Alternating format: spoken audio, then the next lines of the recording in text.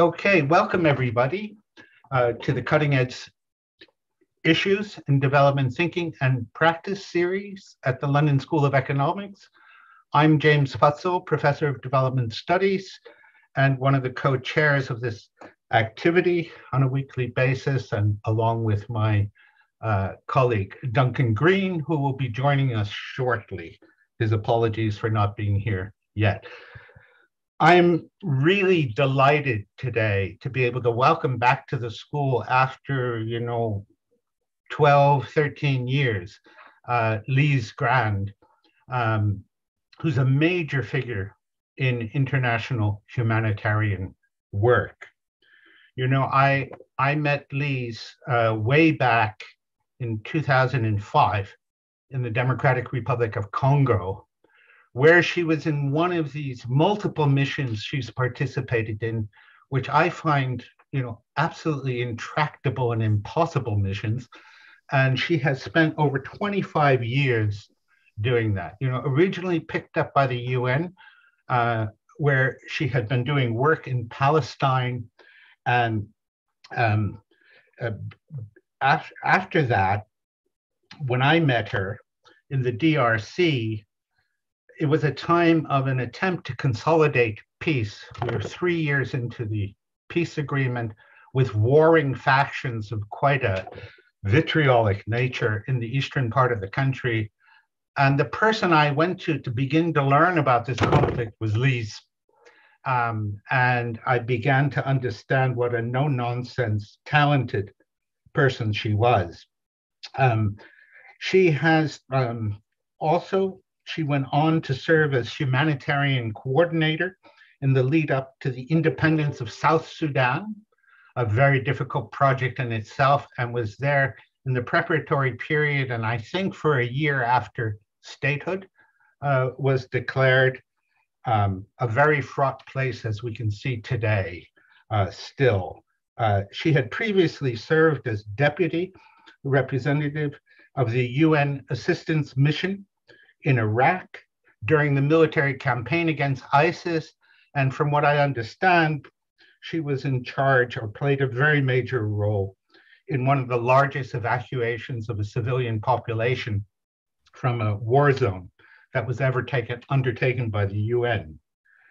Her last UN post before taking up the leadership of the US Institute for Peace, where she is now president and chief executive officer, was as UN resident and humanitarian coordinator in Yemen, one of the largest and most dangerous UN missions in history, and of course a conflict that is ongoing in the extreme.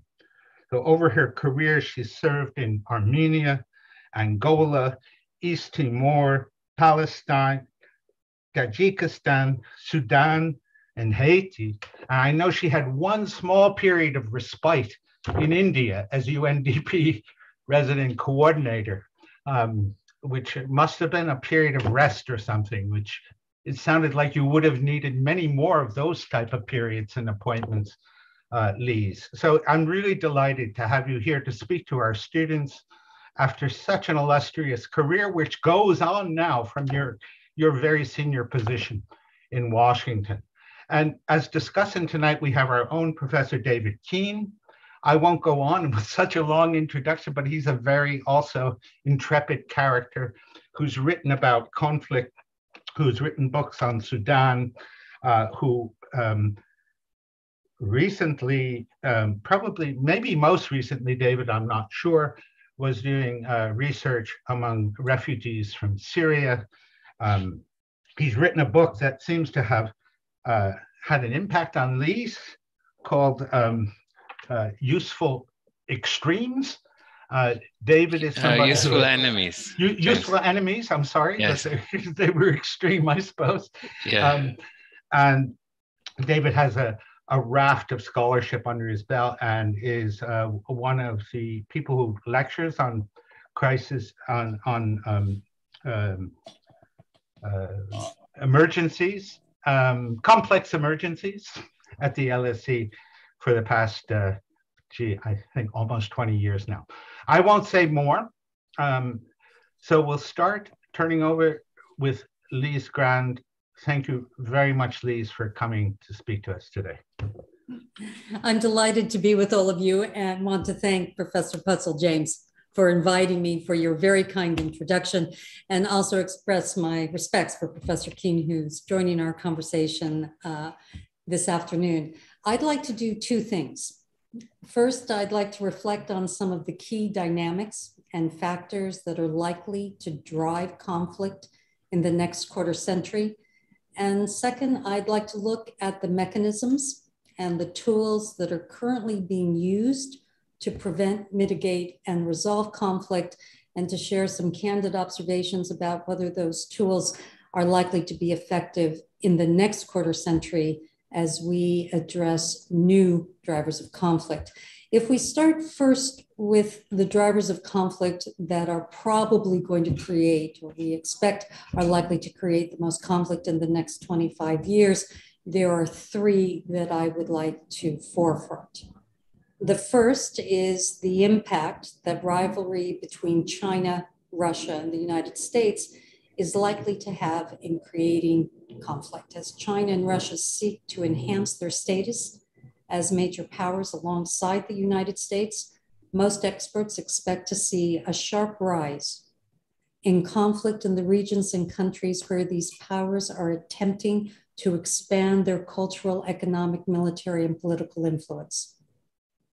There is also the possibility, we all hope less likely, that conflict could erupt between several or all of these powers, dragging the world into a catastrophic global war where the use of weapons of mass destruction is possible. A second key driver of global instability in the next quarter century is almost certainly going to be the spread of authoritarianism, the spread of new and existing extremist forces, and the threats that are posed by terrorist movements and criminal networks. The threats posed by these forces are particularly acute in fragile countries: Iraq, Afghanistan, Ethiopia, Sudan, and Libya. Countries which lack institutional mechanisms for reducing violence. They lack mechanisms for addressing popular grievances, and the mechanisms that they have for managing tensions are under enormous stress. A third key driver of instability in the next quarter century are almost certainly going to be the disruptive global shocks that are and will continue to occur because of climate change, because of resource scarcity, pandemics. Already we see this. 14 of the 25 countries that are most vulnerable to climate change are right now mired in conflict. Water scarcity alone has been the cause of 500 separate clashes and localized conflicts in just the past 13 years. And as many of us already know, we're projecting that within the next 30 years, by mid-century, as many as 200 million people across the globe may be forced to migrate because of resource scarcity. We're also seeing new risks to global security as countries struggle to stop and recover from COVID-19, and as major and emerging powers exploit the new global inequities that are being created by the pandemic. There are other profound changes underway which have the potential to significantly impact the way that we address and try and solve these drivers. Let me share three of these changes. First, the propulsive proliferation of the risks to peace. Second, the stress on the world's existing peace institutions. And third, the shifts in the parameters of global cooperation, the norms upon which these institutions rest and are structured. It's a truism that the risks to global peace and security are proliferating. These risks come in multiple forms. There are two which I'd like to forefront: the reality of global power and the disruptive impact of new technologies. For the first time in nearly a century, we're no longer in a unipolar or even a bipolar world. where one or two countries exercise disproportionate influence and power. We're in a multipolar world with multiple centers of military, political, social, and economic power. Most experts believe that this diffusion of power is creating many more risks to global stability than when global power was concentrated. Leaders, parliaments, civil society, and the private sector are overwhelmed by the proliferation of risks. They're unable to prioritize and they're unable to concentrate resources on solving the most important of these, let alone most or all of them. We're also seeing a proliferation of risks that are linked to the disruptive impact of new digital and cyber technologies. These technologies are empowering individuals in unprecedented ways, but they are also being used to disrupt infrastructure, trade, and commerce. They're being used to create new forms of authoritarian repression and new weapons of mass destruction. Very worryingly, many, if not most of these technologies are unregulated, outside any framework of control. They are accessible to multiple non-state and hybrid actors. Many of these actors are malign and are using the technologies without sanction or restraint. The second important change that will impact how we address the drivers of conflict is the capacity of our existing global peace institutions to understand and mitigate and respond to the drivers.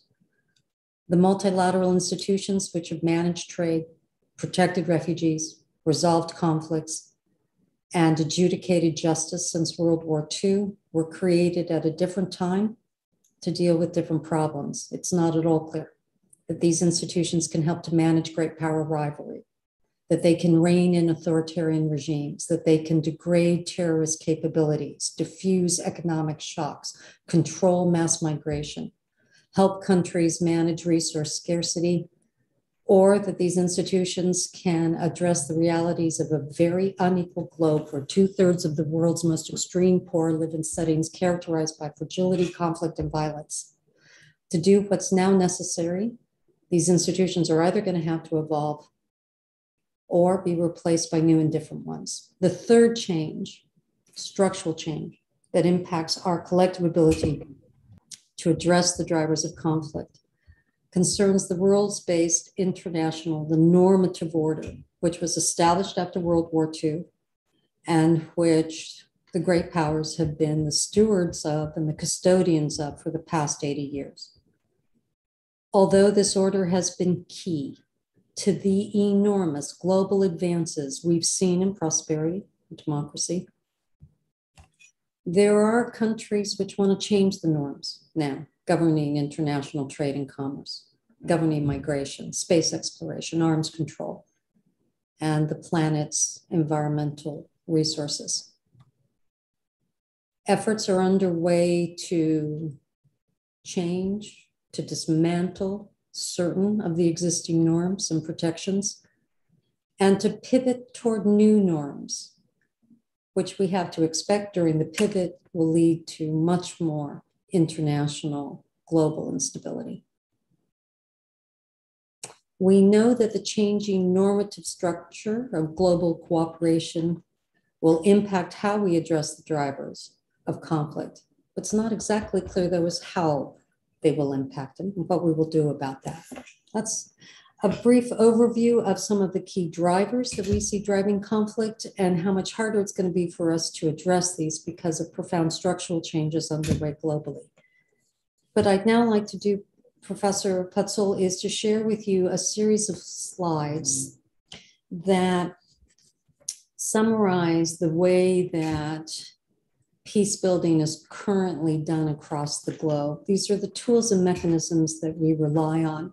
And just to recall for everyone, peace and security activities roughly fall currently into 5 categories. Of course, in practice, there's considerable fluidity between all 5 of these. The first category is conflict prevention. These are the initiatives that prevent tensions and disputes from escalating into violent conflict. The second category, of course, is peacemaking. These are the initiatives you undertake in the middle of a conflict that are designed to bring hostile parties to a negotiated agreement. Of course, there's peacekeeping. These are the initiatives that preserve peace when the fighting is stopped. Peace enforcement. These are the initiatives that are authorized by the UN Security Council to apply coercive measures to restore international peace and security. And then finally, of course, there's peace building. These are a whole group of initiatives that try to reduce the risk of either lapsing into conflict or relapsing into conflict by strengthening national capacities for conflict management. And now, in the past 2 decades, there is an emphasis on laying the foundation for sustainable development. There are 5 types of engagement that run across those 5 categories. Much of the work that's done to resolve or prevent conflict in the world is diplomatic engagement. You look back on the past 75 years, it is a very notable track record. You look at the right-hand side of the slide, you can see a summary of the main tools: peacebuilding missions, special political missions, preventative deployments, arms control frameworks. Of course, there are 28 existing major frameworks in the globe right now. There are 12 major transboundary watershed agreements that have kept very unstable parts of the world stable. There are protection and migration conventions, enormous mediation efforts, good offices applied across the globe. Of course, there are UN ceasefires. The UN does interpose its forces as buffers between warring parties. There are formal contact groups, informal contact groups. We do have international criminal accountability mechanisms. The much underappreciated role of UN resolutions, sanctions, and expert panels. The statements that the Security Council and the General Assembly will make in setting expectations. A huge number of track 1, 1, 5, 2, and 3 dialogues, and the national dialogues. If you look at the next slide, there's humanitarian engagement. It's grown exponentially since the end of the Cold War. It now accounts for the overwhelming majority of direct engagement with belligerents. In the context of war, the people who talk the most to the people who are armed are humanitarians. This on the left-hand slide is a summary of how they do that. There are negotiated access frameworks, there are compacts, ground rules, days of tranquility, access arrangements, mine action, confidence building measures. The initiatives aimed at getting state and non-state actors to adhere to their obligations under international humanitarian law, the assessments we do, the civil military cooperation, humanitarian advocacy. The next form of engagement is development engagement. This is where most of the money is. If you look at how much money is put into diplomatic engagement and you compare that to humanitarian engagement, the bulk of financing sits here. It's primarily focused on prevention and post-conflict recovery, but stabilization is a new and growing area. You can see on the right-hand side, just a wealth of activities, early warning systems, efforts to stabilize economies that are in trouble, concessional financing, work that's done to speed the delivery of public goods, capacity building for the regional institutions, and so forth. It also includes countering violent extremism, DDR, economic stimulation at the end of war, electoral assistance at the end of wars, security sector reform, and transitional justice. And of course, it includes work we do to promote good governance and anti-corruption. If you look at the next area of engagement, this is with civil society. Much of this work is focused on community practice, on networking, on learning. It includes customary practice, customary adjudication, negotiation, and mediation. If you're on the front line in the war and you want to mitigate violence, that's how it's done, that first bullet. Also includes local resource sharing agreements, adaptation strategies, the institutional networks that are formed and reinforced and strengthened, women's networks, youth networks, engagement with religious leaders, nonviolent action, and inclusive peace processes. And then finally, there is the role of the private sector, a very underconceptualized form of engagement in preventing wars, mitigating conflicts, and resolving them. Most often ignored by professional peace-building entities. If you're on the ground, you ignore it at your peril. This includes accountability dispute mechanisms. For example, if a company wants to build a dam and local communities don't want that, one of the best ways of resolving that conflict are through these accountability dispute institutions and mechanisms that are being established. Socially responsible business practices are part of this, cause-related marketing, dialogues with belligerents. You know, an awful lot of the free movement of goods and people in the context of wars, it's actually the private sector that gets those goods moving and works out arrangements for people to move. They also are a source of capital and financing. It's very informal, often extremely rapid. As of course we know, in many wars, one of the unexpected things that happens is that you have market penetration and market expansion, particularly into remote areas, most often by black marketeers. And then of course the patronage networks that the private sector has and will often use to protect communities and to try and resolve conflicts.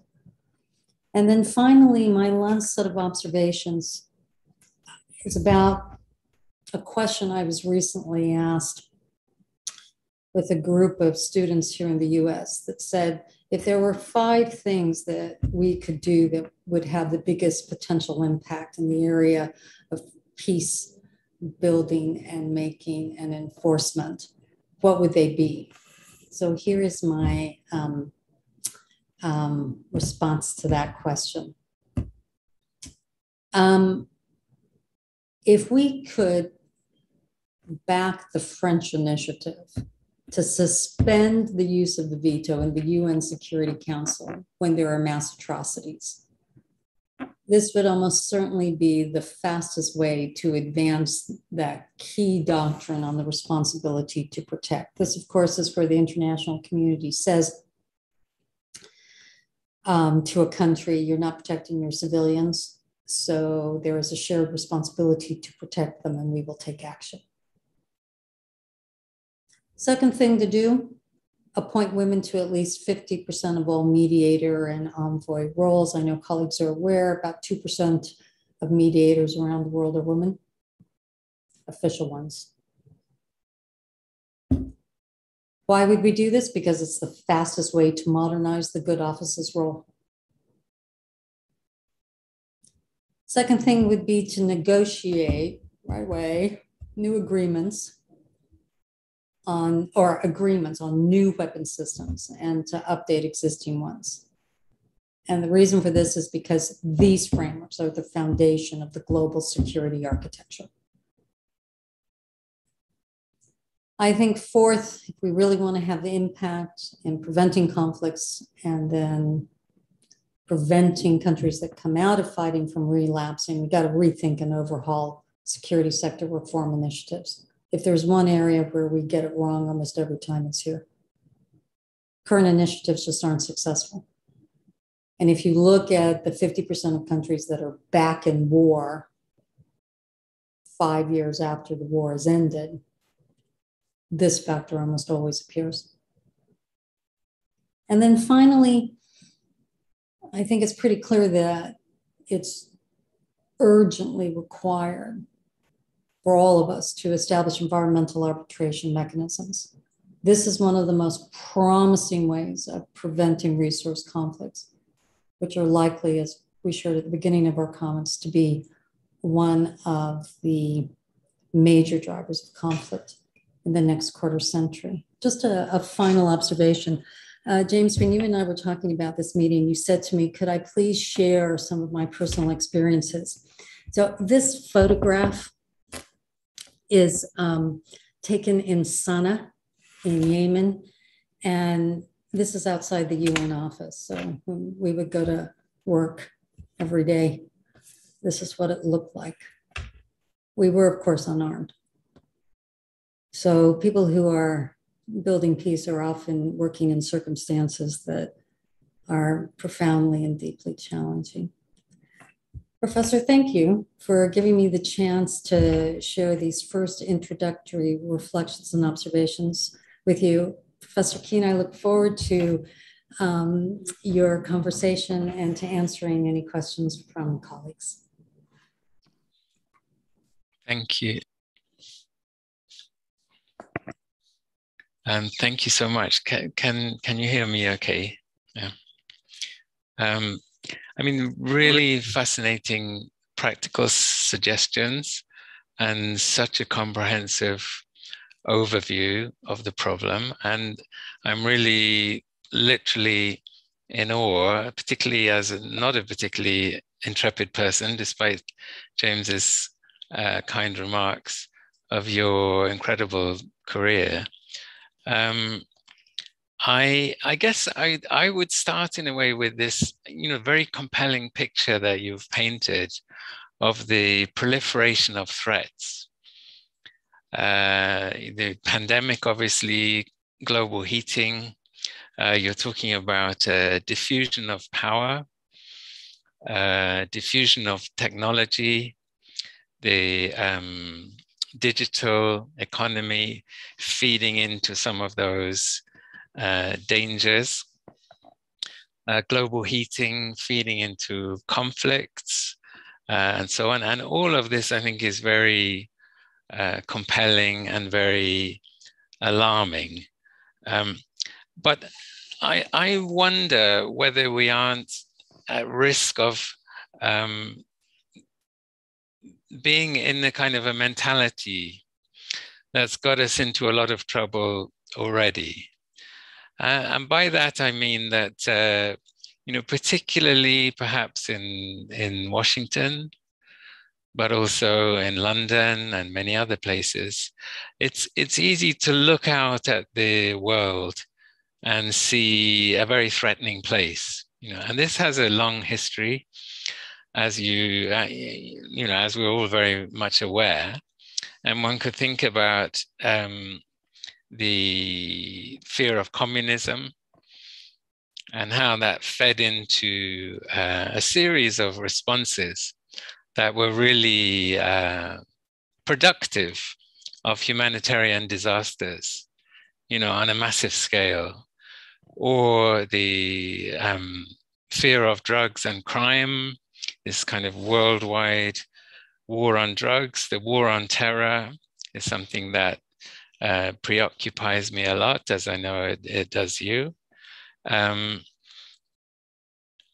do feel that looking back over the last 20 years, the war on terror, which was in a way generated from this sense of threat for very obvious reasons in terms of 9/11,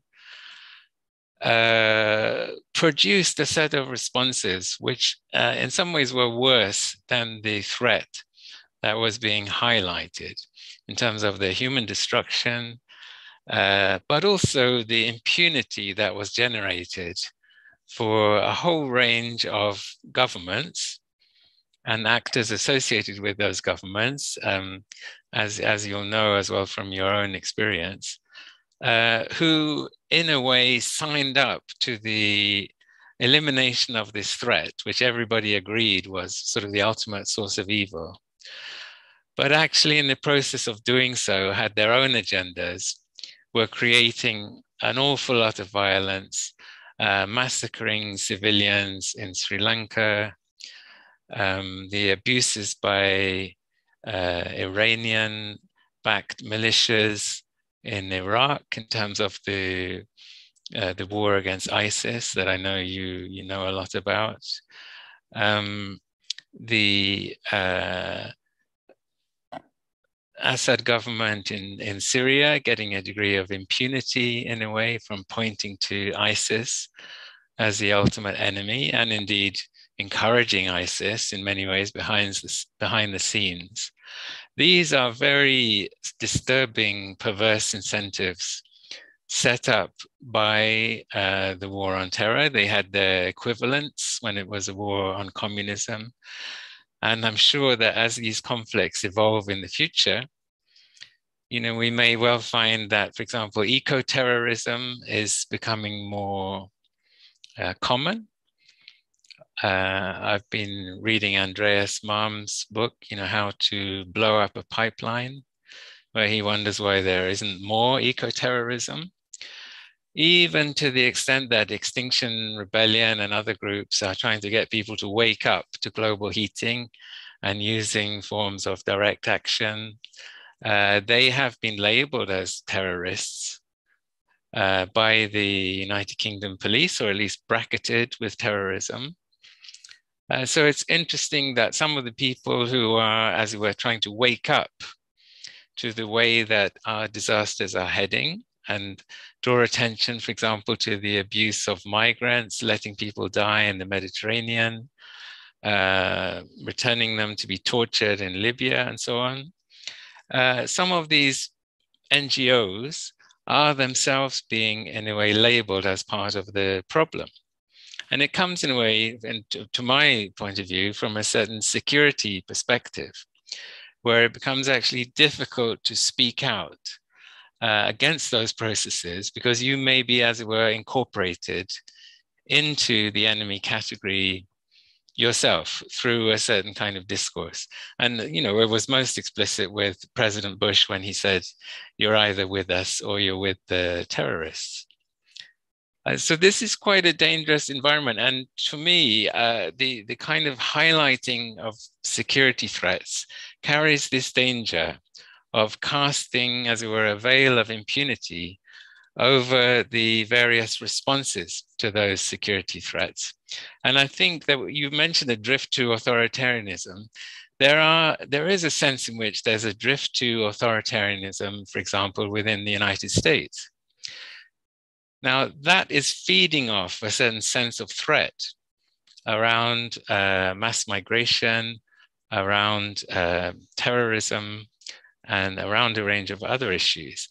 And I think there's a sense in which, this proliferation of disasters and overlapping disasters feeding into each other now that we have, there is a risk that that's going to fuel more and more a kind of a threat-based politics that's being instrumentalized by right-wing populists in particular, and will take us actually further and further from the international cooperation and from a concern with the truth and with evidence that we need if we're going to actually tackle all these very difficult problems.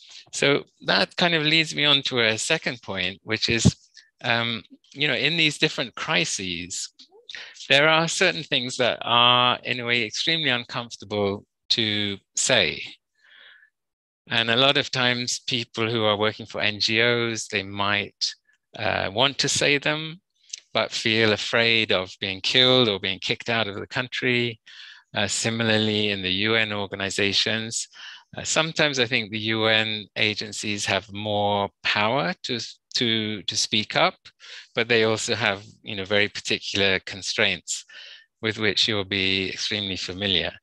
And I wondered if you could maybe even tell us more from your own experience about some of these issues that were, in a way, very difficult to address, and how one actually goes about putting them on the agenda, practically speaking, given all the constraints that often apply. In my own research, my more sort of detailed research about Sudan in the late 80s particularly, and then Sierra Leone, the war in the 90s, I found that the United Nations agencies were generally pretty poor in telling the world what was going on, especially when it came to government sponsored or government perpetrated abuses. And there are a number of reasons for this. I think it's a pattern that persists to quite a large extent, as we saw in Sri Lanka in 2009. And we're seeing it to a certain extent in Ethiopia now, for example. But from a practical point of view, how do you actually say the unsayable and get the uncomfortable onto the agenda? And, I've written here what might be some relatively unsayable things. All the aid to Palestine is not going to help too much if Israel is able to exert a lot of violence of various kinds against the Palestinians. The war on ISIS in Iraq came at a huge cost to civilians, which you will know probably better than anyone, including abuses by militias that were lining up against ISIS. Another one, humanitarian aid to Yemen is not going to fix the problem if major allies of the Saudis and sellers of arms, such as the United States and United Kingdom, don't denounce the instrumentalization of suffering by the Saudi regime. In terms of DRC, I think, historically, aid to the DRC was not going to fix the conflict if Rwanda, for example, and Uganda were allowed to stir it up behind the scenes, and they were seen as, the poster boys to some extent of the Western powers. South Sudan, which you know well, in a sense, that government very quickly acquired many of the habits of the Khartoum government that it was growing up in opposition to. And in terms of this war on terror against ISIS, the Al-Qaeda family tree, and other organizations like the Tamil Tigers in Sri Lanka, I come back to the enormous impunity for all the range of people signing up to those wars on terror. The fact that corruption is often so much worse within the states and the counterinsurgencies that are trying to defeat this problem than it actually is within those prescribed rebel organizations. And there's a lot of violence that goes largely unremarked upon. So I'm just wondering if you could sort of tell us more about, it's almost an impossible question, like how do you speak about the unsayable? But you obviously have huge experience of those highly controversial issues. How long have I been talking, James? 10 minutes. Okay, well, I'll stop. Maybe 20 more seconds. Sure.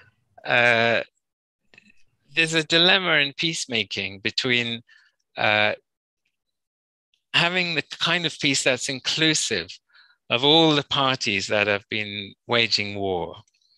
And you try to, as it were, lure them into the peacemaking process through offering them benefits, perhaps through offering them some degree of amnesty, through incorporating as many of them as possible into the political settlement. That, I think, has the advantage that you're not driving people back to war. You're giving an incentive for peace, but it's also sending a horrible signal, as you know, as far as the benefits of violence are concerned. So it's in a way, it's pragmatic, but it's sending a horrible signal when it comes to impunity. How do you, in terms of your practical experience of so many different insecure environments, see that kind of trade-off between exclusion, between sending out the right signal and then being pragmatic and getting people on board with your peace process and not driving them into violence? There's such an extreme example in Rwanda, but the Hutu extremists were not taken on board in the peace process, and they were not having it. And there are plenty of other examples of people being excluded and going to war or worse. So I'll stop there. But fascinating talk, and thank you. David, thank you. You raised some very difficult and challenging questions and comments, as usual. And I would debate some of them with you. but it's not my place to do so. Lise, would you like to have an initial response to David? And while our audience formulates their questions, please indicate in the chat if you have a question. And those of you watching on YouTube, please feel free to send in a question through the chat function there. And anybody who would like to ask a question anonymously can send a personal direct message to Greta Seibel, who's here on the call, and she'll make sure I see it. So, Lise. David, thank you. And as I was listening to your comments, it emphasizes a point that all of us who dare to tread in this domain know, that we are in very perilous waters, whether we're trying to prevent or mitigate or resolve a conflict. I think that when you're actually right in the middle of it and you're trying to do the right thing, it really is about what is possible. What is possible at this moment, at this time, with these constraints, what can be done. And here, I structured some of my first reflections bearing that very much in mind. So what is possible when the institutions which have to concentrate resources and assets and be applied in a way which can create leverage and change? What happens when those institutions don't work, when they're overwhelmed? That's a question to be posed. It's a very urgent question, because it's not the same question that was posed 15 years ago, let alone during the middle of the Cold War. But it's a question we're facing now. Secondly, what are the norms, the rules of the game for how conflicts are managed? Those rules are changing. Right? That normative understanding about what kinds of conflicts were allowed or not allowed, the use of weapons of mass destruction, the framework and the architecture and the norms underlying that are pivoting and evolving. So what's possible to do as a peacemaker is very fundamentally different now than it was even 2 years ago.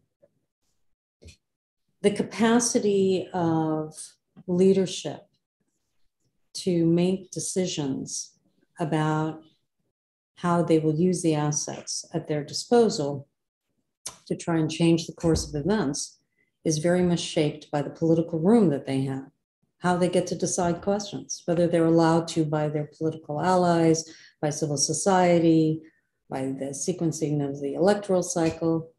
These are questions which relate to the politics of the moment that we find ourselves in, the norms, the institutions, and the political space. You are right to point out that in every act we take, there will be intended consequences and unintended consequences. And those unintended consequences will produce more problems that will demand our attention and our action.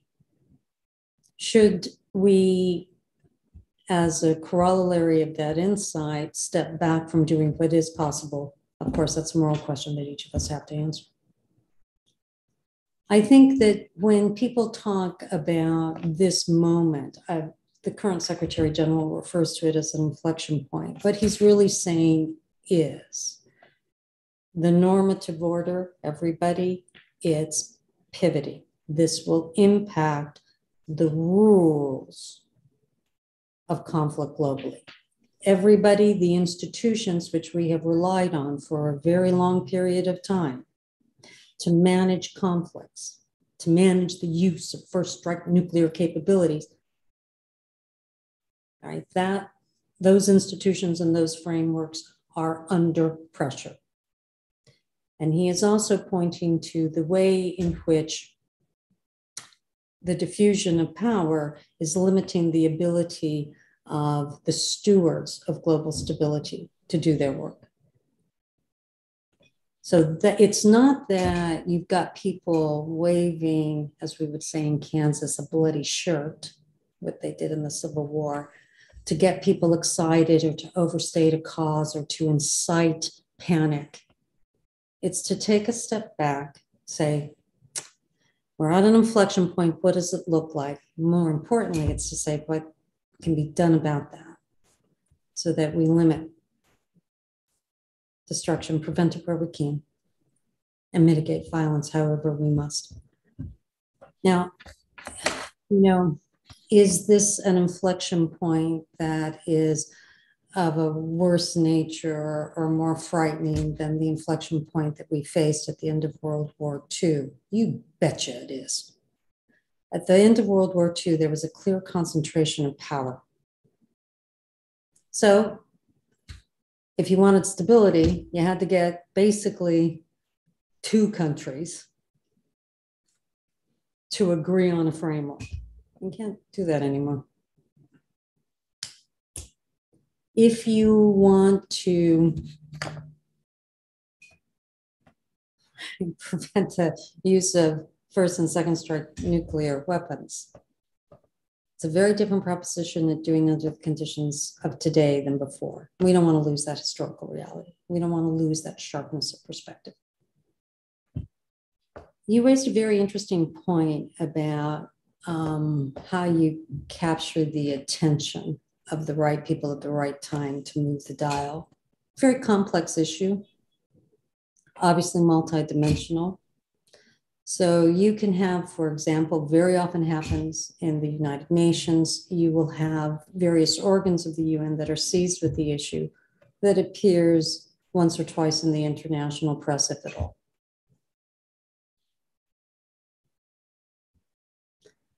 So the question then becomes, if you're trying to, for example, promote new agreements on navigation in the oceans, all right, is it simply a question of getting the world's international media to focus on that? Is it a question of getting the organs which deal with that and the countries which control and shape those organs to deal with it? My long experience in some pretty awful places in the world, there were times when you wanted every major news media in the world to talk about the issue every single day. Then there were times when what you really wanted were 4 crucial votes on the Security Council to be so overwhelmed with letters, right, to their White House or to 10 Downing Street that they took action. Then there were times when you were dealing with a matter that required consistent global attention across all the countries of the world. And you would approach that knowing that that's what you were trying to do. So I think many of us working in this environment, we become quite focused on what is where does the message need to land and how we're going to get there the fastest. And this goes to the point that you're raising about the use of denunciation, the use of truth telling, and whether or not that is a requirement for people who are in these situations. I think you were implying that it was a requirement. And then how that's done in a way which has impact. Those are not always the same two questions.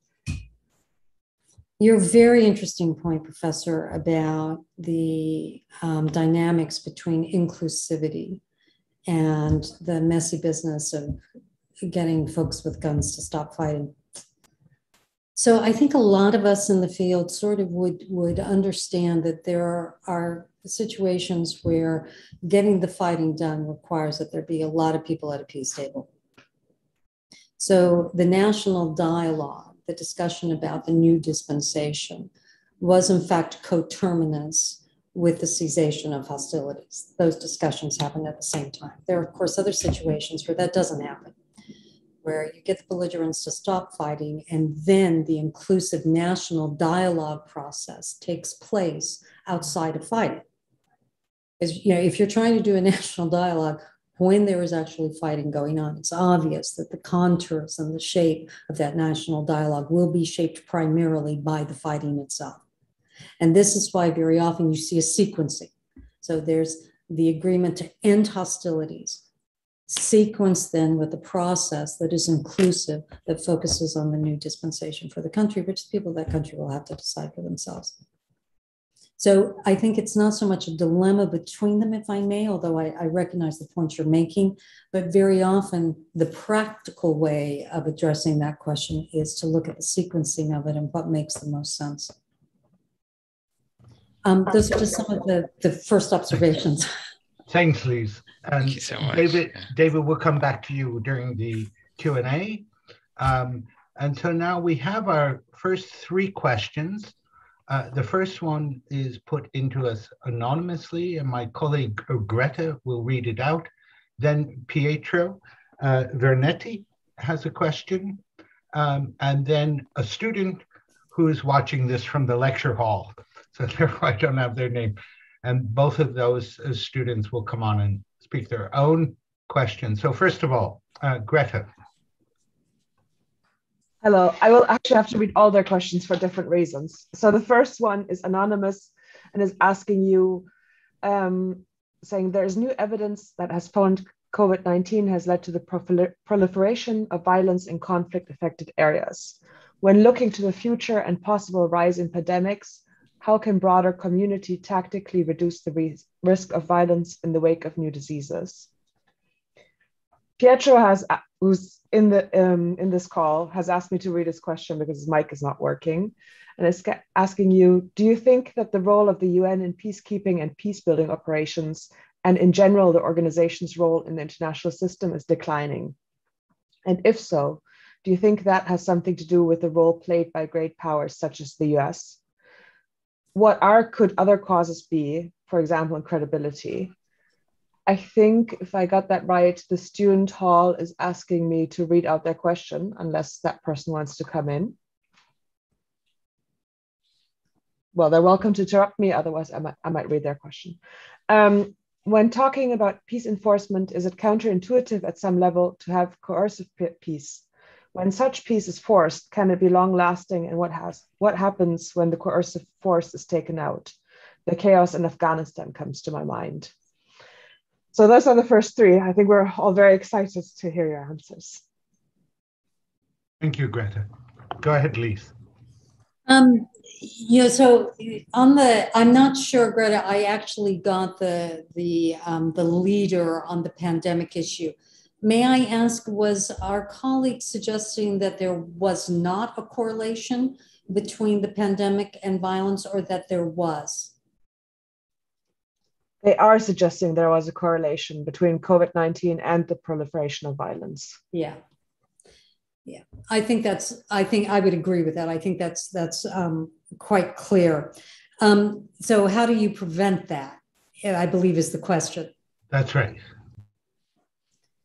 I think you would prevent that in many of the ways that you would try and prevent resource conflict. So if it is very clear that you're in a fragile state, and that the mechanisms for allocating scarce resources to solve pressing problems is not transparent or is ineffective, and then you have a very big problem that comes on top of that, you should expect that there's going to be conflict and violence. And I think that's what we're seeing. Now, how does that get addressed? Two very obvious ways. The use of the resources that you do have is transparent and meets some threshold of fairness. So if only rich people in a country get a vaccine and no one else gets it, that might be transparent, but it won't meet a fairness threshold. And of course, the second way is, how do you either improve the delivery of the resources you do have to solve the problem, or get more resources to spread? So if you look at how the response to the vaccine or to the crisis in COVID, what you saw in a number of countries was a very intentional, very rapid pivoting and reorganization of the national resources they had to try and address it. Very often, for example, if you looked in parts of Africa, the parts of the health system that had been focused on HIV and AIDS, which were very community focused, were rehatted and repurposed very quickly to deal with COVID. That was a very clear example of how governments were looking at the resources they had, redirecting them to try and deal with the new problem. Of course, at a certain point, additional resources, vaccines, and other necessary equipment to address the pandemic, if you didn't have those, you had to get them from somewhere. Now, I think where the international system was expected to act was to provide financing for countries so that they could augment their own national capabilities and resources very quickly. We let them down. Secondly, the international community was looked to provide in-kind additional resources, not just financing, but the actual vaccines themselves. These were scarce commodities. It was completely unrealistic to expect in real time the countries would be able to develop that capability. They had to be distributed globally in a way which was transparent and met a threshold for fairness, and neither occurred. Have we learned a lot from that experience? You betcha, we have. Is there now a call for rapid concessional financing mechanisms that would be made available to national governments in the advent of another pandemic? Yes, there are. Are those mechanisms in place yet? No, but there's a recognition that needs to happen. Are there systems for the management of a scarce resource like a vaccine? Arguably here, there's been much more learning, and you, of course, I'm sure are aware of the now very advanced discussions on creating an international entity. God bless us, it may be another UN agency that deals with things like vaccines, these rare commodities that are essential for getting a global pandemic under control. And I think we should expect that within the next 5 years, we will actually see that kind of capability stood up and become part of the international architecture. On the question of the role of the UN in peacekeeping, Greta, if you could, I'm sorry, we had some noise on the line and I'm not sure I got the question right. Would you share that with me again? Yes, of course. Do you think that the role of the UN in peacekeeping and peacebuilding operations, and in general, the organization's role in the international system is declining? And if so, do you think that has something to do with the role played by great powers such as the US? Or what could be other causes? Yeah, okay, that's a really interesting question. Declining, no. Changing, yes. So if you'd asked me that question, however, 10 years ago, I would have answered it differently. There, I think it was very clear that there were very open questions about whether or not the UN as a global architecture with its institutions and its mechanisms and so forth, whether or not that it was still going to remain a vital part of global cooperation.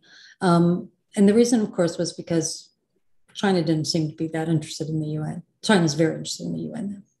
There's absolutely no question whatsoever that one of the world's great powers sees the UN as a necessary part of global engagement.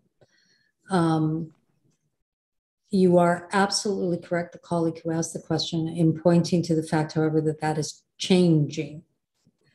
So the stewardship of UN engagement, certainly during the Cold War, the range of that engagement was very limited by the rivalry between the US and the Soviet Union. In the first 10 years after the Cold War, it was very clear that the US exercised disproportionate influence in the way that the UN would take on problems or reject certain problems or use certain instruments to solve certain problems. The US was very influential in that. Now it's different. Do we yet know how this will currently, the shifts in global power will influence the UN? No, we don't. I can't tell you of one thing though, that everyone who's on the ground for the UN will immediately point out. If you were posted to a country in conflict as the UN representative, what you basically did is you looked at the most powerful country that had influence over that regime. and you put them on speed dial. And you talk to them all the time. And one of the things that you now see, those of us who you want to talk about all the time, is that you will arrive. When I got to Sana'a in Yemen, I was like, now who do I call? Who's going to exercise leverage and influence and power on the regime of the belligerents to get this thing solved? It's pretty obvious a couple of years ago how to do that, not now. And that points to the way in which what you're suggesting about the changing points of leverage within the UN system that reflect changes in global power. They definitely have an impact on the ground. They do. Peace enforcement. So this, of course, of the 5 streams of peace and security initiatives, it is the one that is used the least. It is the one that is most conscribed by a legal framework. Peace enforcement is technically only done if the UN Security Council invokes a certain part of the charter to do that. The UN has been extremely reluctant to, the permanent members of the Security Council, because it goes against the core fundamental parameters, the norms that have shaped peacekeeping up until this point. Now, those norms may change, but up until this point, peacekeeping has been based on 3 norms. The sovereignty of the country, we have to be impartial. We can only engage if we have the consent of the parties. And we only use lethal force in defense of the mandate. Ourselves, basically. Now, those norms, I think, might change. If I come from Texas, play a lot of poker. If I were betting, I bet those norms will change the next time we're together in a meeting. But for now, those are the norms, and they have shaped the considerations of the Council, most importantly on the issues of peace enforcement. The biggest challenge to that, of course, comes from the doctrine on the responsibility to protect. Of all the things that were most unexpected for me in my long years with the UN was when the international community embraced that in the early noughts. Yeah, I remember in the 90s when there were some Jacobins inside the UN that would say, right, we need to get the UN to act in cases where governments are predatory, where they're not protecting their civilians. In fact, they're attacking and killing them. There's an international responsibility to do something when that happens. Yeah, everyone looked at it like you're crazy. That goes fundamentally against the entire way in which international peace and security is structured. And within 12 years, the member states of the United Nations embraced that doctrine. Yeah, that phenomenal. The people who worked on that, phenomenal. It is, of course, a doctrine that is not yet embedded in the DNA of the global peace and security structures, but it has been adopted. It is a live wire, and I think many of us who care very profoundly about the Universal Declaration of Human Rights have expectations that it become part of the DNA. Not sure it will be, but it's certainly been embraced. It was adopted. It is now doctrine.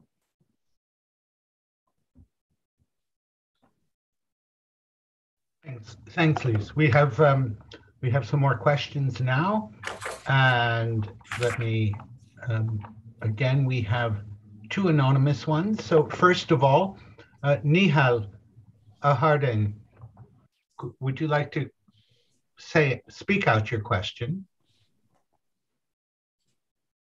Nihal? Do we have Nihal there? Okay, so let me read out Nihal's question, and then I'll turn to Greta for the anonymous ones. So Nihal asks, how has the very ethic of accountability come to exhaust itself in the present liberal world order? And our other 2 questions, one is very big picture, asking you, do you believe a world without conflict is possible? what would need to happen for this to occur? And then the second question picks up on a proposal put forward by France that you mentioned before. That proposal was to remove the Security Council veto in response to mass atrocities. And the troubling use of the veto and inability of the Security Council to agree in recent times largely came about after the French and NATO intervention in Libya in 2011, which essentially led to the discarding of the concept of the responsibility to protect after almost its first use. How can we repair relationships and rebuild trust within the Security Council, given the current state of great power competition?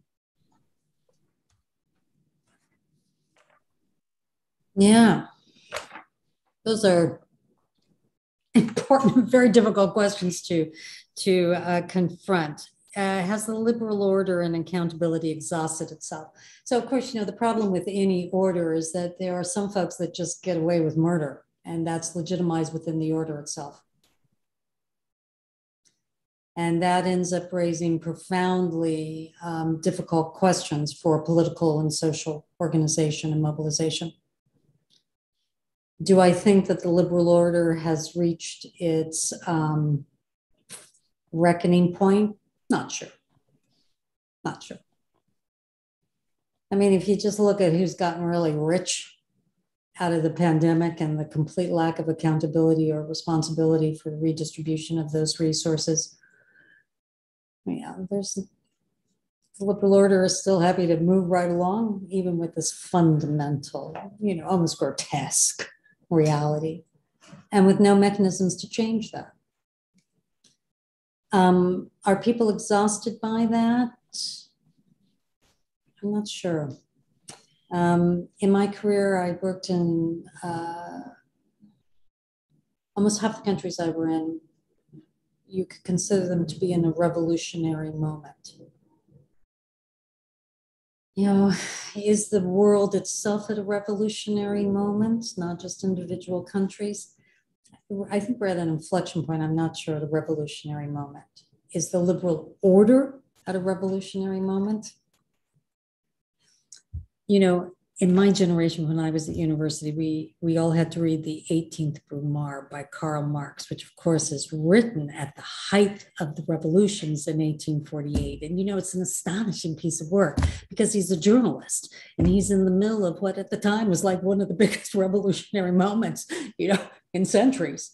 And one of the reasons we all had to read this was the challenge was, if you're in a revolutionary moment, you actually know you are. Right? And how do you understand that? Of course, one of the extraordinary things about Karl Marx is he was in a revolutionary moment and he did know it.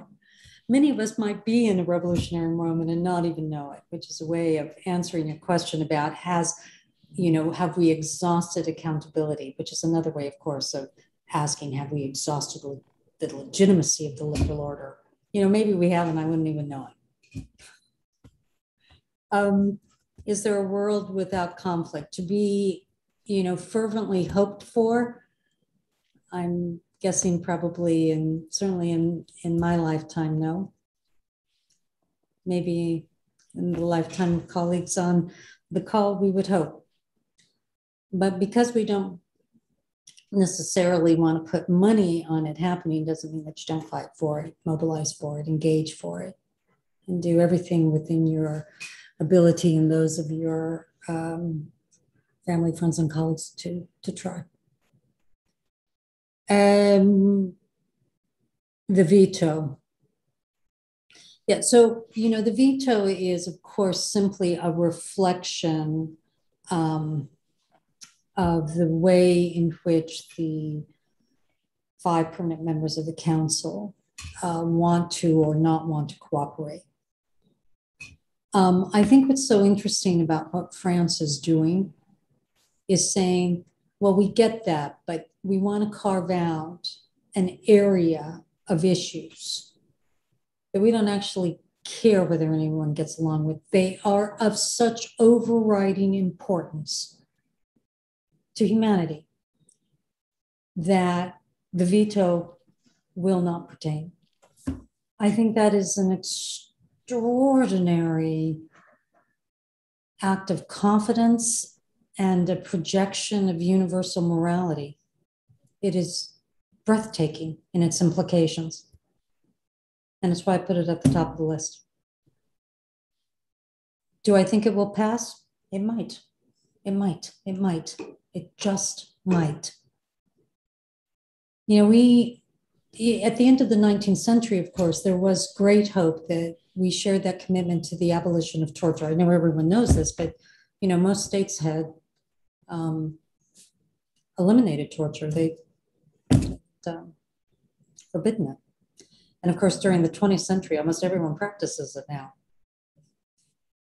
But there was a moment, 100 years ago, 120 years ago, where we were trying to carve out activities which we simply would not tolerate as humanity. And I think that this act of saying there is this thing called mass atrocities, which we will not stand. You as powers in the country, in the world, you are not allowed to instrumentalize it because of lesser concerns that you have. Again, I think it's remarkable. It is possibly one of the truest expressions of the aspirations of the UN Charter in recent memory.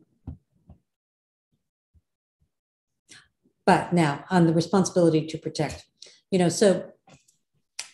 doctrine is one thing, then you got to get practice right in behind it. You can have a doctrine, but if there isn't practice associated with it in institutions and resources and initiatives behind it that make it real, then it will languish. And that's the responsibility of all of us to mobilize. So the doctrine on the responsibility to protect has been embraced. Now we've got to make it real. It means you fight for it every day. So if it didn't work on Libya, maybe it will work on Ethiopia. It's our responsibility as world citizens to do what we can to make that happen.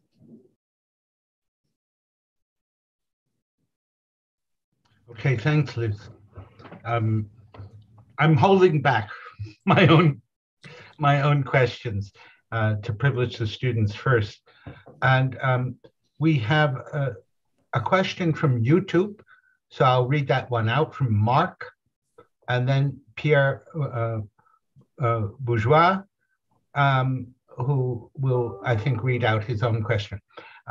So Mark asks, the people who speak most to conflict parties are humanitarians, referring to what you said.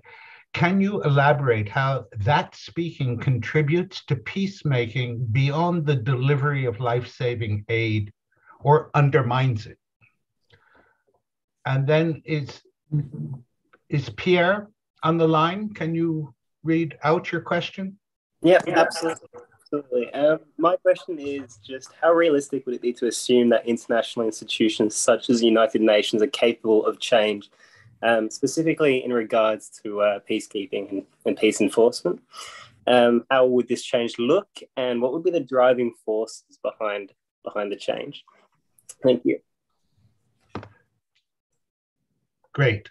Do you want to go ahead and answer those two, Liz? So, when humanitarians are engaging with belligerents, it's on quite a narrow range of issues. It's about getting life-saving supplies into an area, ensuring that the belligerents don't interfere with how those life-saving supplies are distributed.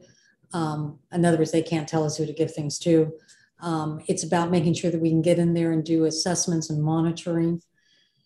When humanitarians negotiate that quite narrow band of issues, we learn a lot about how the belligerents regard their populations. Are they predatory to them? Do they see themselves as liberators?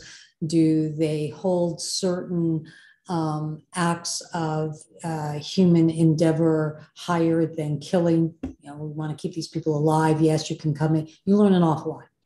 You learn about the way in which the movement understands its role. And you also get a sense of where of course, very important for any kind of mediation, the value structure of the belligerent forces. Now, as we all know, that value structure changes enormously under the pressures of war.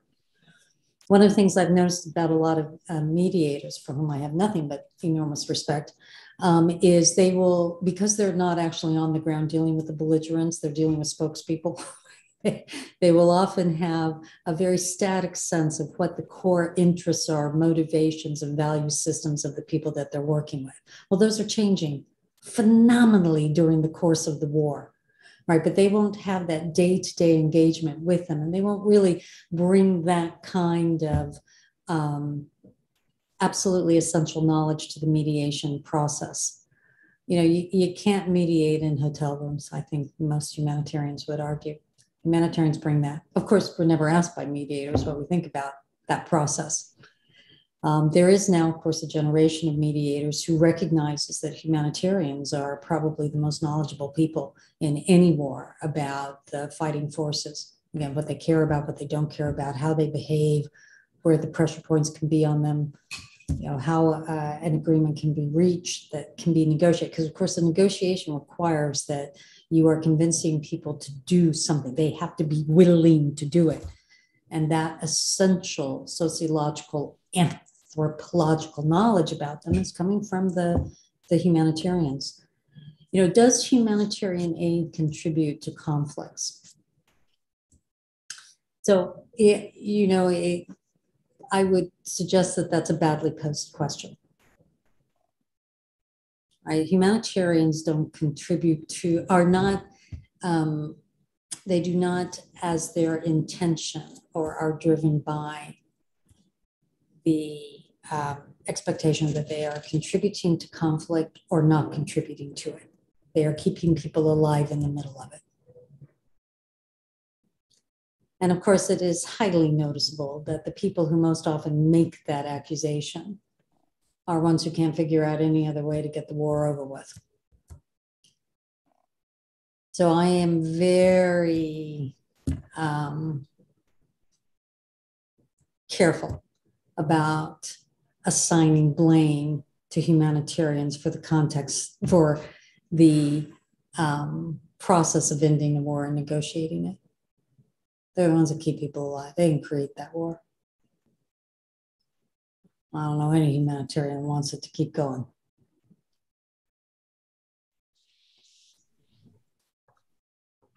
Okay, question on,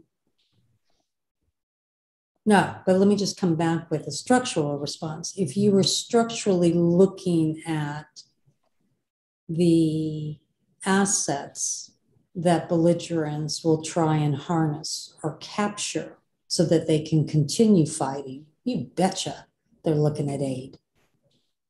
All right, so, you know, if you have a predatory belligerent force, so they're predatory over their population, that population doesn't support their aims.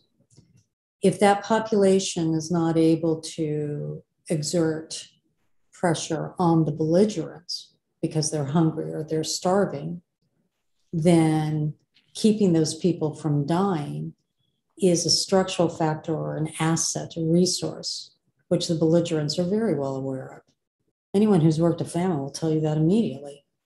And that's certainly the last operation I was a part of in Yemen. The fact that the international community fed half that country. Of course, this was a structural asset and feature that the Houthis were very well aware of and used to great effect. Does it follow that humanitarians, therefore, should change their course of action? No, I don't think it does. But that's a moral proposition. Right, that's a moral proposition.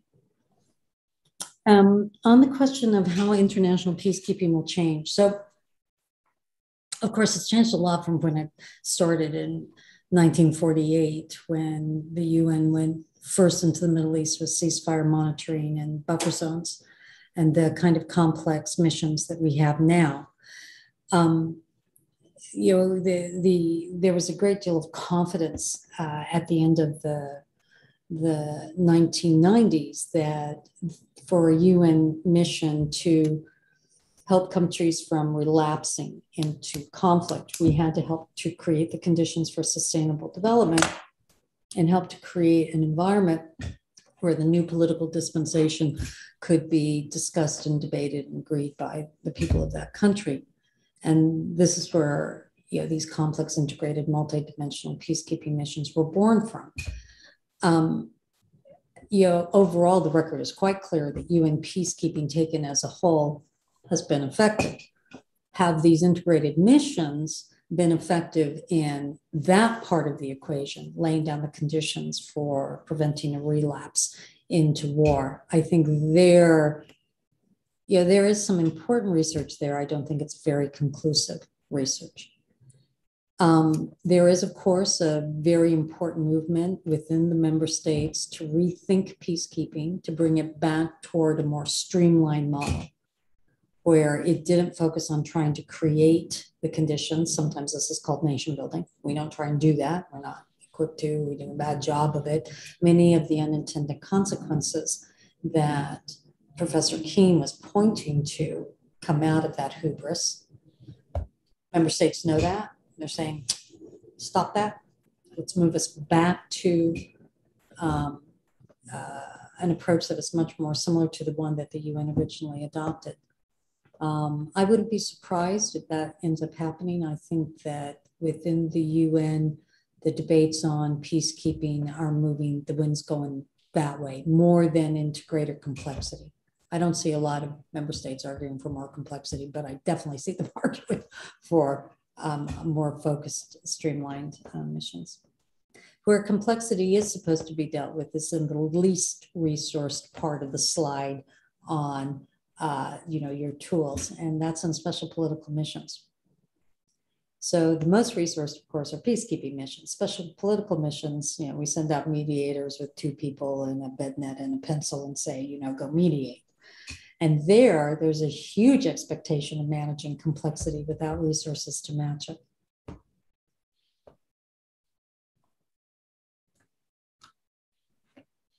Thank you.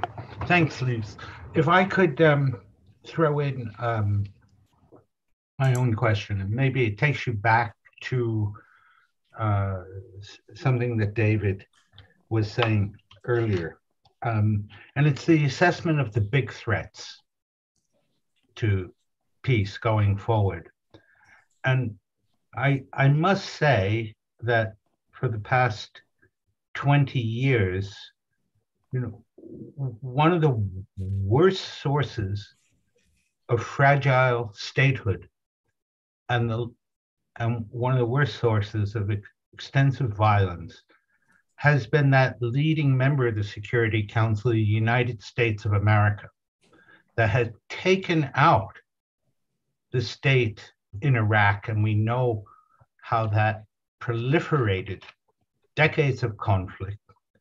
In a similar way, even as many would not like the shape or the character of the Gaddafi regime in Libya, it's very clear that taking out that state in the way that it was done, it took a huge firepower to do it because there were sources of support for that dictator.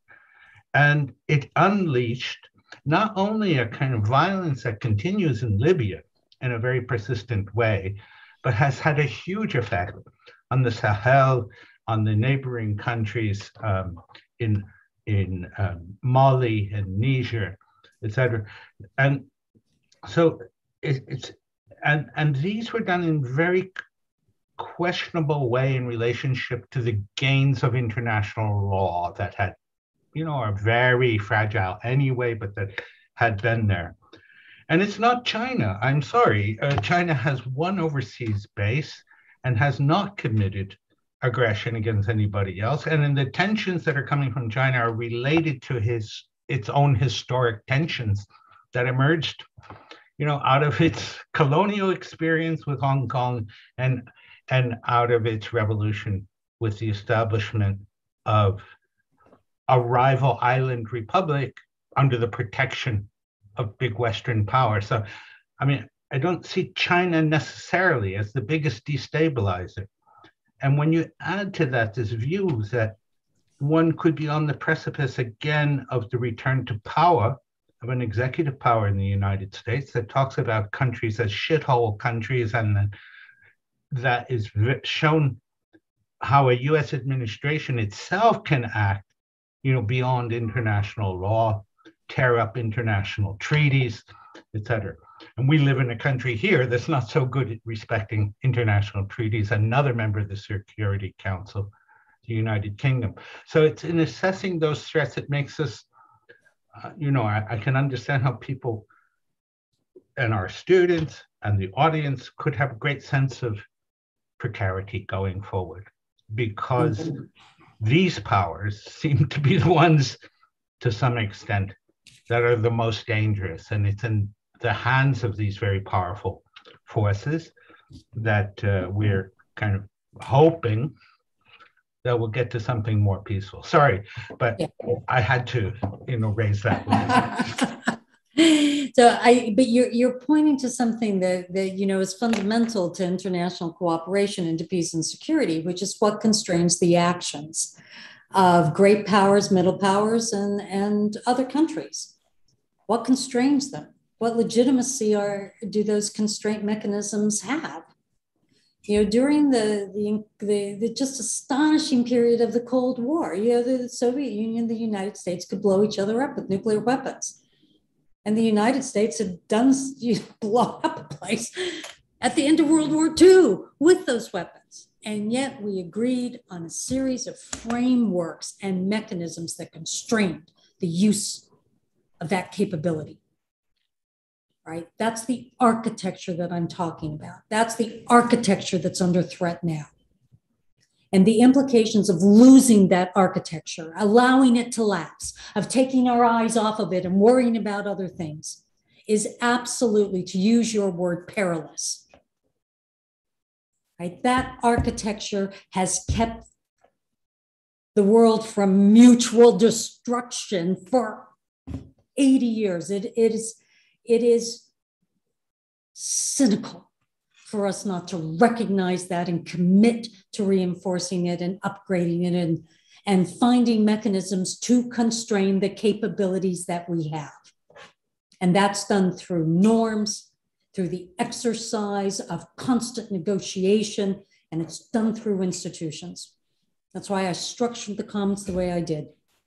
That's what matters right now, so that we can constrain the kinds of actions. Now, will there be examples of when those mechanisms of constraint are instrumentalized and manipulated? The United Nations voted to go into Iraq. So yes, there are clear examples of it.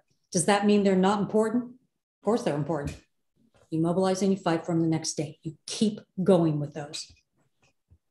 So you are right that we should worry. And it's not just constraints on the great powers, it's constraints on emerging powers who wish to exercise their influence by shows and demonstrations of their capability. The institute that I have the privilege of being with now has just had a study group that looks at strategic stability and the relationship between the United States and Russia. And one of the areas that we spent the study group focused the most on were regional tensions and conflicts that erupted into a major conflict, because you weren't able to de-escalate or constrain effectively the actions of the medium powers. They spilled over into there. Now, for most of the Cold War, that was done.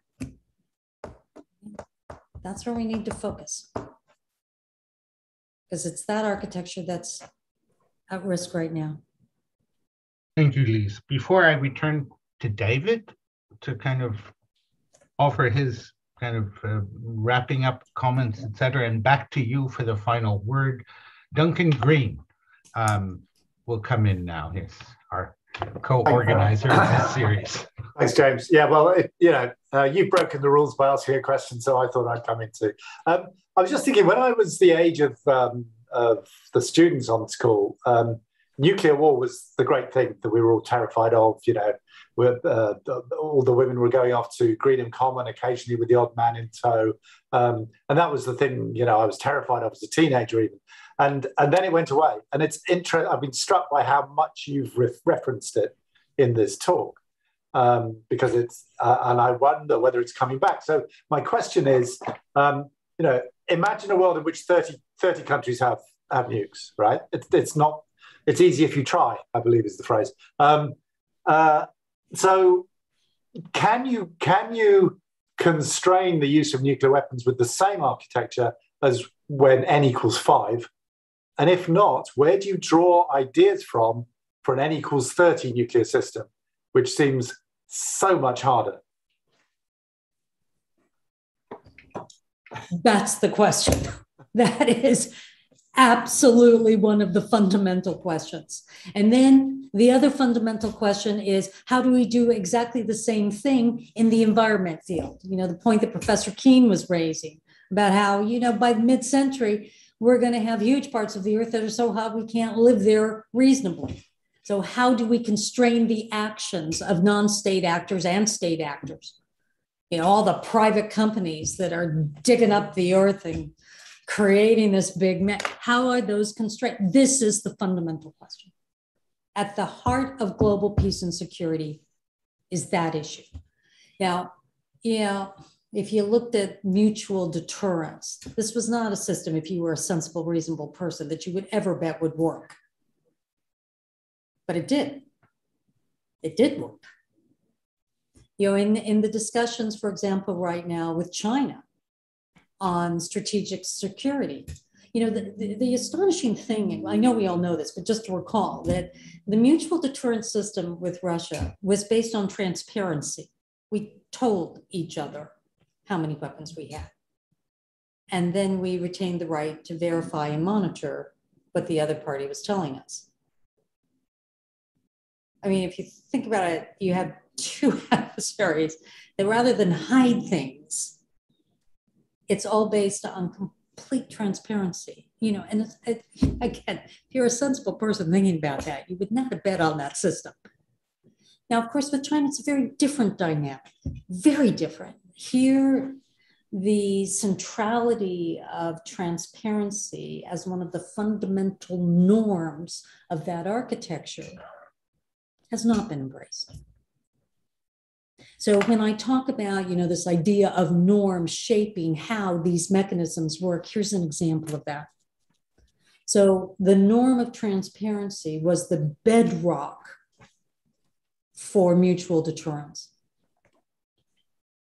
Strategic stability with new nuclear powers or growing nuclear powers, I'm not sure that norm pertains.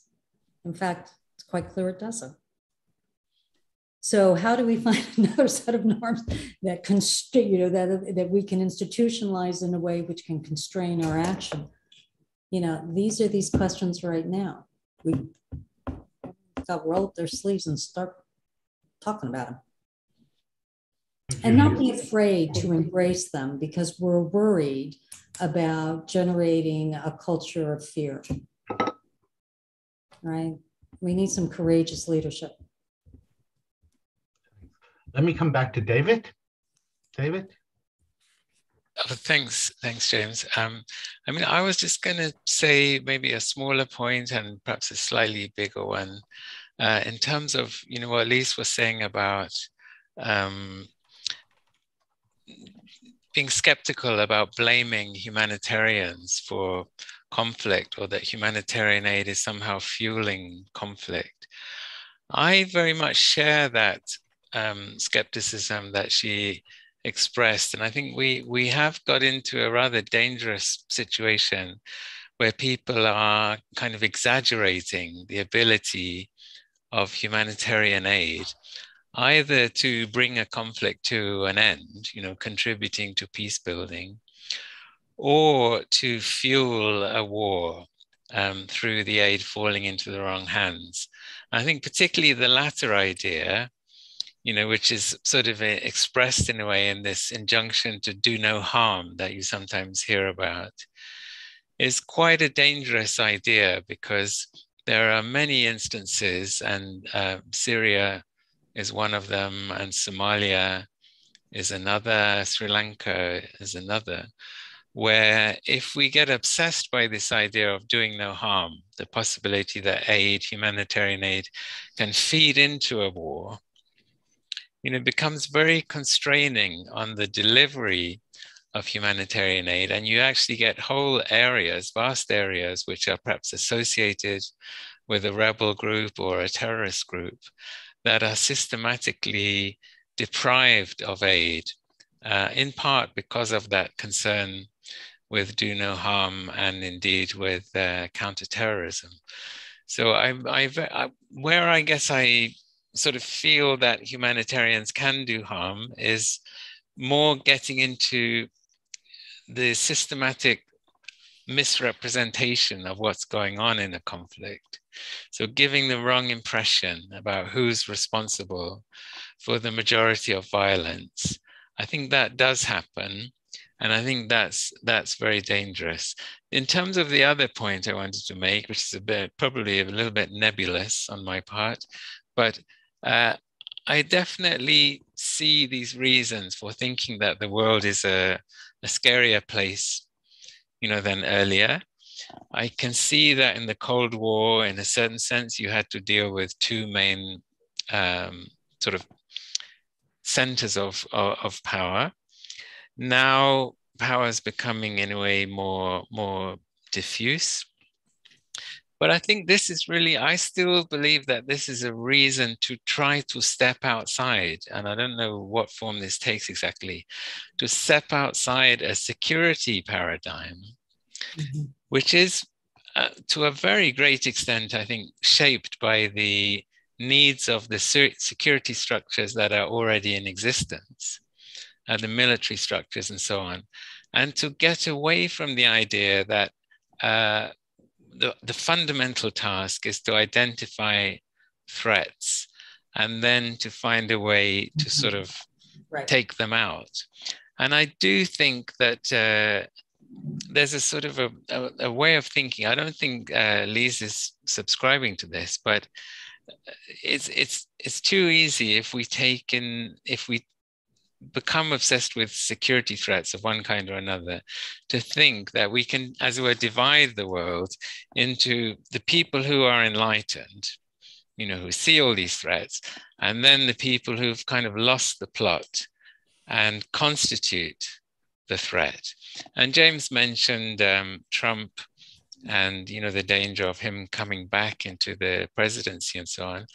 I also think in relation to Trump supporters, which is a huge group of people, we're seeing in a way a lot of self-righteousness from liberals, from intellectuals.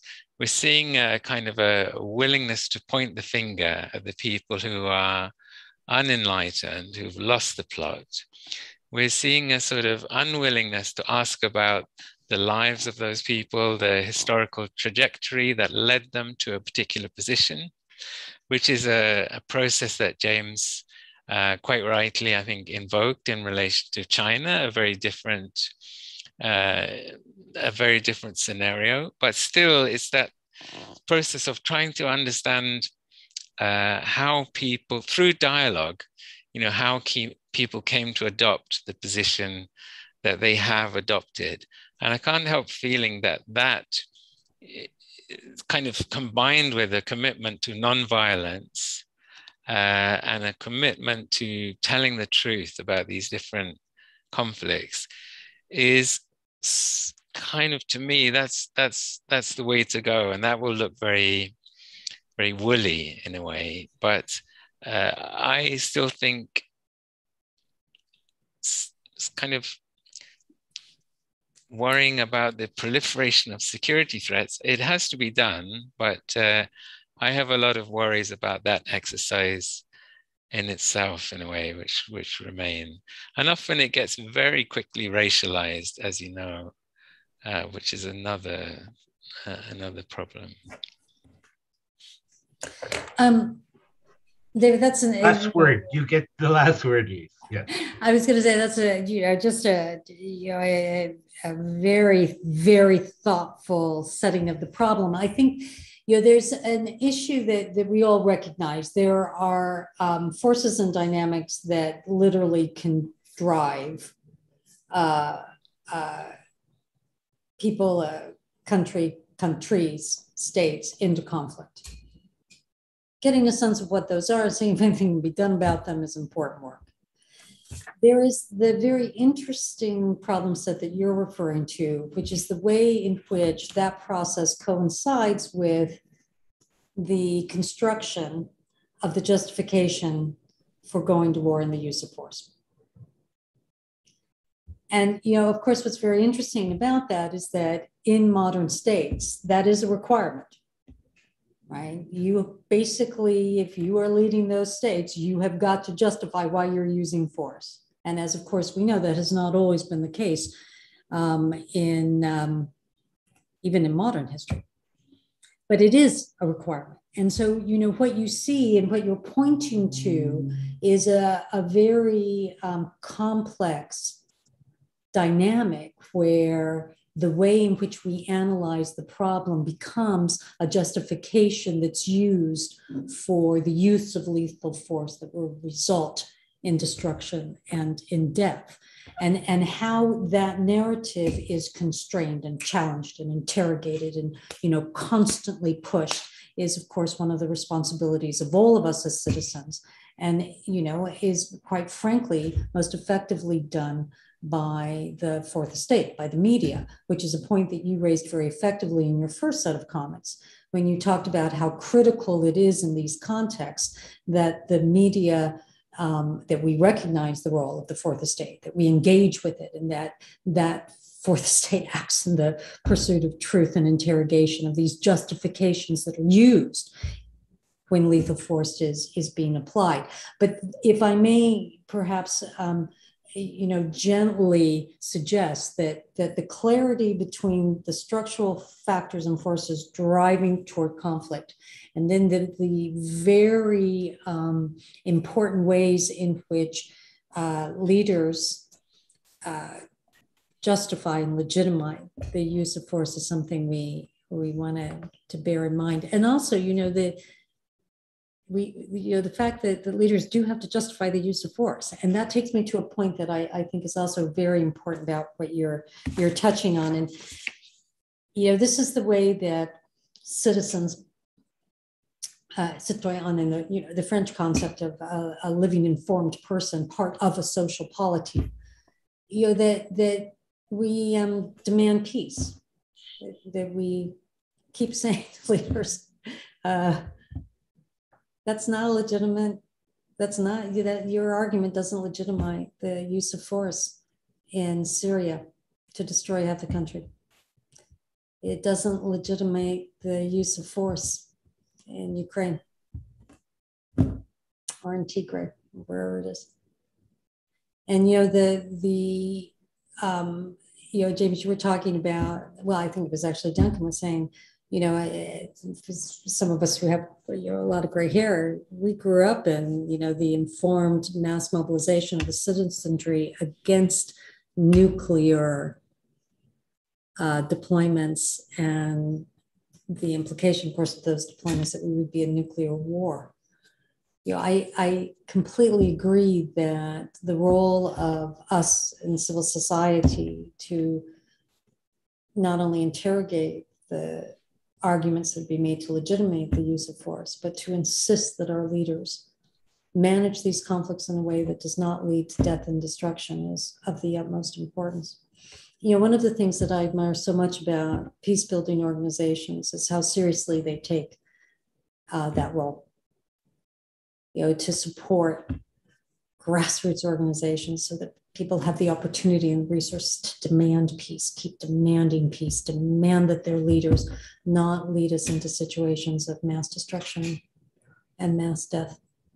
I think it's some of the most important things of all the things I put on those slides.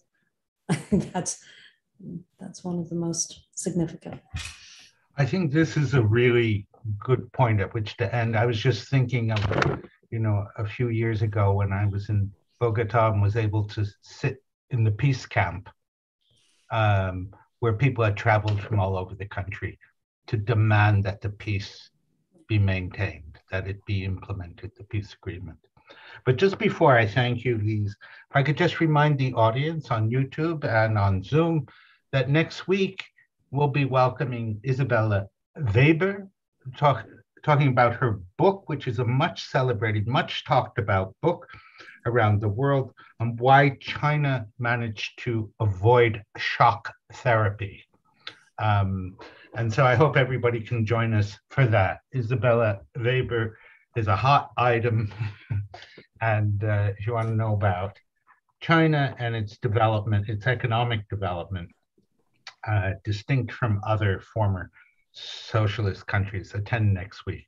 So on that note, Lise and David, I hope you can join, hang on for a bit, but we want to say goodbye to our audience. Thank you for participating, and thank you, Lise, for coming with your vast experience.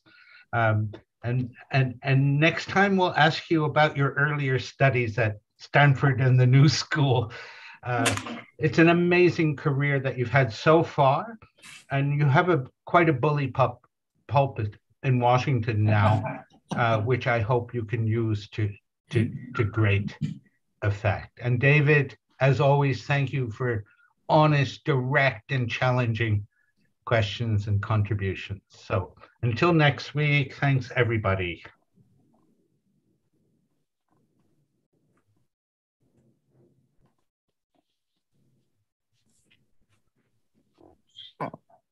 And Deepa will tell me when we're offline. Or when everyone